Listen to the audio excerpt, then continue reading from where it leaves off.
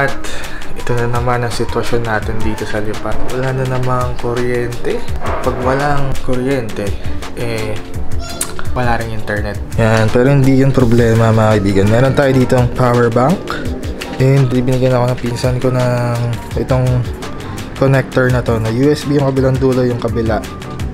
Hindi ko alam kung specifically tawag dito, pero pang adapter siya. Yan. Okay, try natin. So, naka-on yung power bank.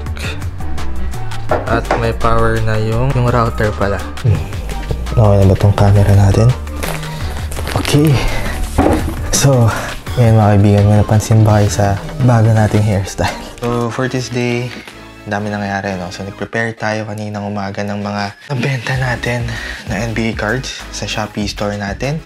And ngayon naman, meron tayong i-review na panibagong repack still from Shopee. So, what's special about this repack is bata yung nagbebenta, no? So, subscriber natin siya. Nakalimutan ko yung name niya. Pero yung account nung store niya sa Shopee, ilalagay natin dito, no?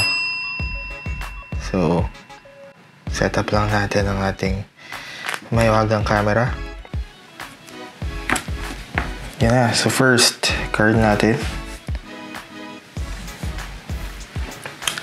First card, Tyler Johnson. Okay, so select card. Nice. Next card, Trevor Ariza. Okay.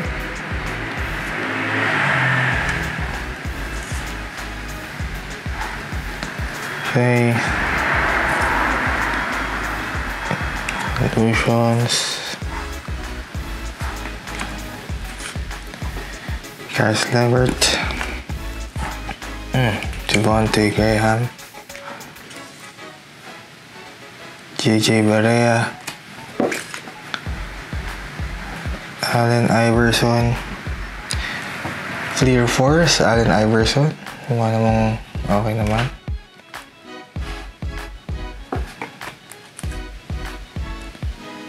Ricky Rubio, Nyberg. Okay. Just Randall and Hassan Whiteside. So, ito, no? Total niya 500 pesos. Hey, so I guess judge for yourselves, guys. Buy it at your own risk. Pero ayan yung nakuha natin.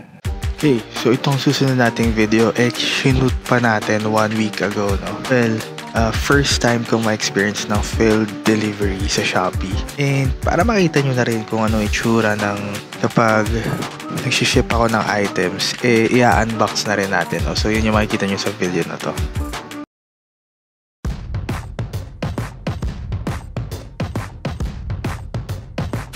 So dito pa yung item natin.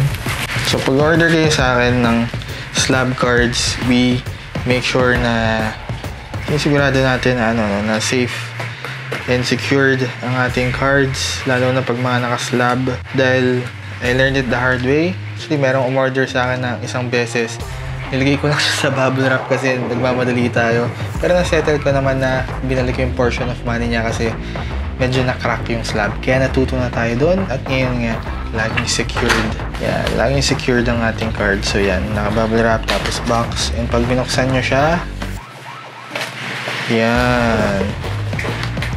Sometimes, meron tayong freebie na binibigay. Alam yan ng mga bumibili sa atin. And sa loob ng box, secured pa rin siya, no? So, naka-bubble wrap pa rin sa loob. And tingnan natin kung sino tong card na to. Okay. Meron tayong free pack na binibigay. So, para ma-surprise kayo. Pero since binanggit ko na, hindi siya surprise. May Russell Westbrook. Tingnan natin kung laman.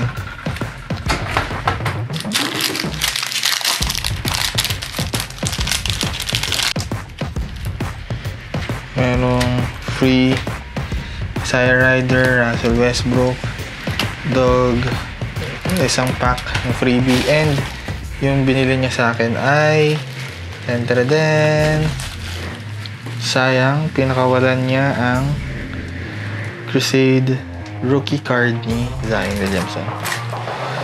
Kung bago ka sa channel ko, mas madalas ako mag-post ng mga NBA card related. Bakit? Kasi napapasaya ako nito, at the same time nag-appreciate yung value niya, and pwede nyo siyang gawing business din. No? So if you're interested, pwede nyo rin i-try. Bakit hindi?